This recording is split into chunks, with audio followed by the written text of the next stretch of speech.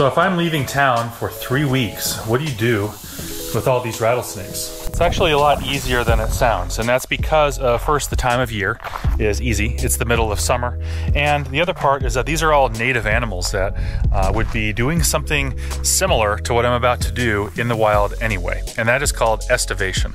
So when it is really hot outside, like it is right now, it's going to be about 110 degrees here today. The snakes do is they just pick a hole in the ground where they can get down deep under all this stuff, and they hide away. Those sites may be selected because they are cooler than the surrounding areas, because they have more moisture than surrounding areas. There's a lot of reasons why a snake might choose an estivation site, but essentially what I'm going to be doing with my snake room is just like we prepare them for brumation or hibernation in the winter, I'm going to prepare them for estivation in here in the summer. So what that means is I'm going to be adjusting the temperature so it is warmer in here than I would normally keep it, but I'm turning off their heat lamps but keeping the UV on. It's going to be automated so that they're basically going to just kind of hang out in slightly warmer conditions than they would normally keep without the basking, so they're not doing that anyway right here. Going to turn off the lights and put everything in automation mode basically. They're going to sleep through it just like they would in the winter. It's another reason I have all the electronics on the outside of the enclosure, because I can just do things like this, like turning off the heat but leaving the UV and ventilation on while I'm gone without having to actually get in here and mess with a snake. If this were in the spring, I wouldn't be doing this, but this time of year, this is exactly what all these animals are doing anyway. So it fits perfectly. It's the safest way for me to do this while I'm gone anyway. So I'm just gonna work with their natural behavior instead of trying to force something else on them. Very easy, very safe.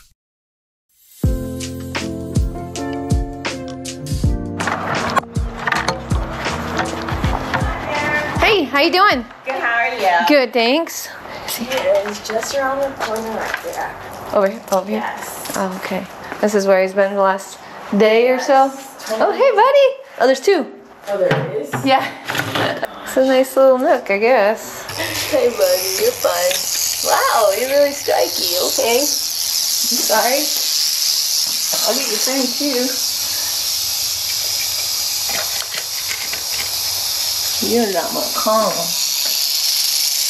Don't strike your friend. Wow, the difference in color is crazy. There, yeah, it looks a little damp, so maybe it's just kind of like a nice spot to hang out. All right.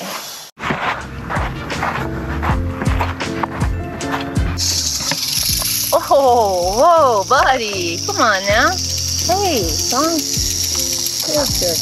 You're fine.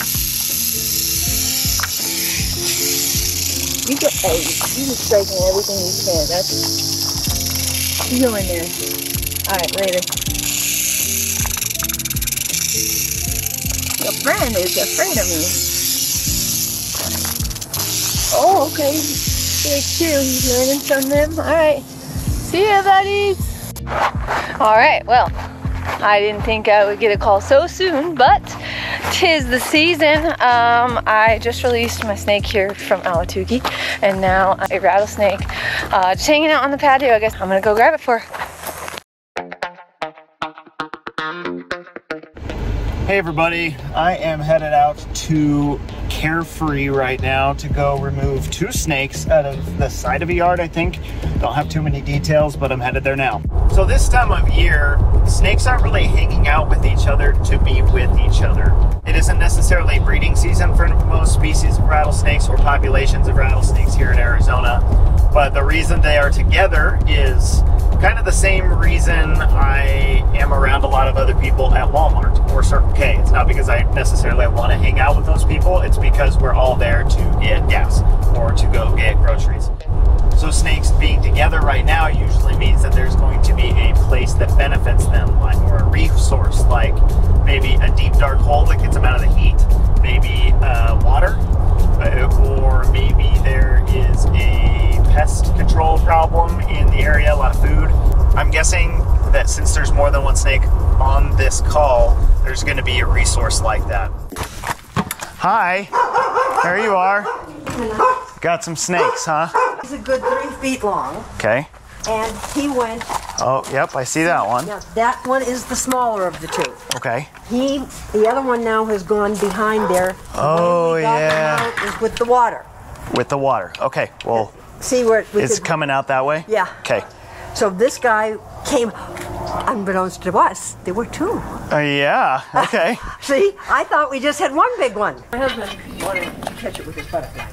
Oh, goodness gracious. Butterfly net probably isn't the best option. No. Here's our first one. Number one, see this wonderful clamp he has? See that clamp? Yeah. Look. Yeah. Would this move? Yeah. Okay. Oh, I hear a rattle. There I am. We couldn't put the water in. How many layers of them are there? It looks like it's a couple, huh? Let me do the hose thing.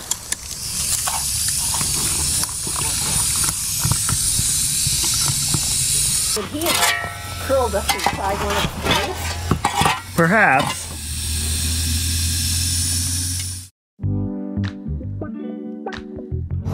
Hey everyone, headed to a call in Litchfield Park.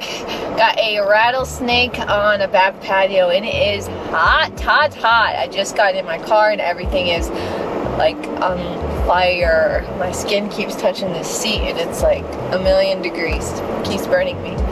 But going to get this rattlesnake. It's just enjoying a nice shady patio right now. Thanks for coming. Yeah, you're very welcome. First one for you, I'm guessing, huh? Here it is, right behind the skateboard. All right. Did he rattle at you as you came out? When I came out, because my two girls had come out to get in the pool. Yeah. And the oldest one was like, a snake. Oh no. And I came out thinking, oh, it's going to be something small. And yeah. I was like, oh, and that's when I heard the rattle. Buddy. Oh, that's it, huh? Just get it. Jesus. Let's go. Come get a shot of him in the bucket. That's pretty big. Yeah. So some recommendations. Obviously you don't have any vegetation for them to hide under. This is about it. Now you got kids and stuff. That's scary. So, and a bunch of toys. If you can get anything elevated off the ground, so you're not providing a lot of shelter and stuff, and inform them that, you know, obviously they're going to hide behind anything that's sheltered and shaded. So they went and grabbed a skateboard. You know, it's dangerous, and they won't always rattle. So basically, this is like the only area that's like livable for a snake. Okay, so I guess they could go under there, you know. I mean, they don't live forever, but I'm gonna say like right now, if he's out in the sun for like 10 minutes right now, dead. Okay. Yeah, that's why I said he's probably gonna stay on the patio, you know, in the shaded area, because he's safe. Alright, this little buddy here. Did you get a drink or anything? It is hot out. Got a nice back right now, it's hidden in there. Alright, bud. Let's get you in there. There you go. I get to get your tail there. Okay. Up in there, okay?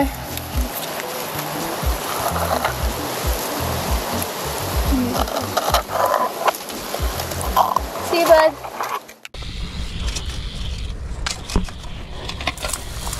I hear it a little bit better. Yep.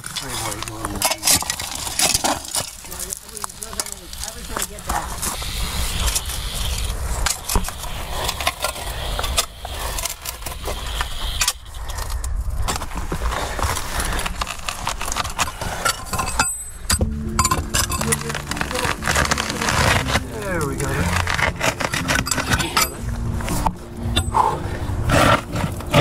Oh, yeah, he's here. He's here. He's here? Look, he's right here. Oh. Is he out here? Oh, yeah, hi. Hello, Scott. Hi. That is a large one. Oh my goodness. Okay. Woohoo. Okay. Holy Goliath. So I'm right, he's a good sized snake. Oh yeah. 2 good sized snakes. Ooh, nice spotting. I was sitting there digging. Must have just But I am going to kind of bang around a little bit over there. I wish you would. I'm not sure, but I'm sure that's the one that was on the patio. That's the one I saw at the big tail there. All right, here we go. I got a nice deep pack rat nest right there. And we're gonna release these snakes here. 2 large diamondbacks. I have a nice little spot right there. Hey guys, hey, whoa, whoa, whoa, whoa. You wanna do this yourself or what? Here we go. There's the first one. That is a large diamondback. And then, here's the other one.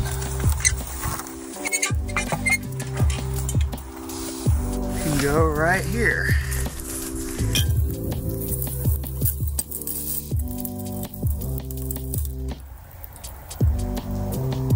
Hi guys. All right, so just as I suspected, those rattlesnakes are right where rattlesnakes want to be this time of year. There was water from the leaky hose, there were rodent holes, and there was shade, and then there was underground access. So it's a perfect place for rattlesnakes to sit out the hot months and wait for the monsoon.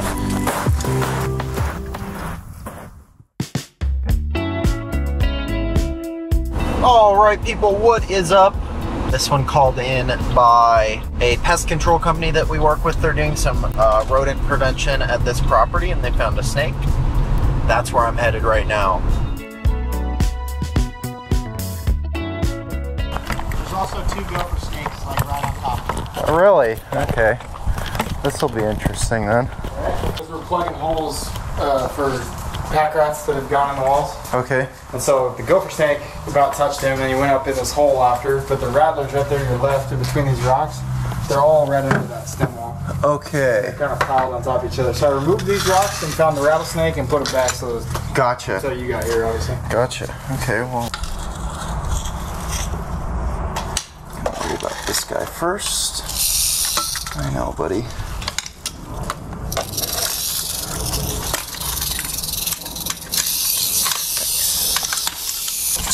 Grab this hose over here and there we go. Absolutely not.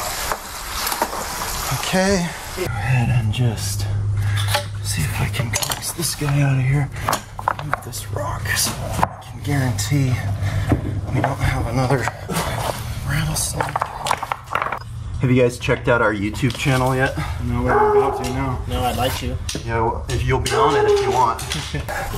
I gotcha. You're gonna have to go in here with your friend. You're getting along for a second, so don't make him mad. Come on. All right. There's one. And here's the other guy. There you go, buddy. Come on out. Yeah. Oh, look, he's getting a drink. He's like, thank you for that water. Come on out, buddy. How many times have you been bit? By a rattlesnake, none. Okay. But by only by stuff that can't send me to the hospital, you know. Doesn't hurt that bad or what? Not that it doesn't hurt that bad, but get back in there, buddy. Get back in there. All right. Perfect. Wow. Well, that is a very small hiding spot for 3 snakes. So that was pretty exciting. That is not as uncommon as you'd think. A lot of different species of snakes will intermingle, especially this time of year in the desert. Shade is very hard to find. If there's available shade and available, you know, water or places to cool down and stay away from the sun, a lot of times snakes will cohabitate those places. I think I'm gonna put them down here. What do you guys think? That's a pretty good spot. And they got pack rat nests all around here, so we're gonna help him out a little bit there though. He's gonna make his way into that hole. And now we've got one more gopher snake here. Oy. He just wants to get back in the bucket. That's not where you should be, friend. Got another gopher snake there. Perfect. And now we've got an angry rattlesnake. So there we go. He's gonna go ahead and slide on in there. No. All three of the snakes in there. They've got a good spot to hang out for the rest of the day until they decide to start moving around again. But how about that? A 3 for 1. Called in as 1 snake, ended up getting 3. I'm gonna walk back to the car and get some water because I'm hot and I'm sweaty. Thanks for watching. Peace.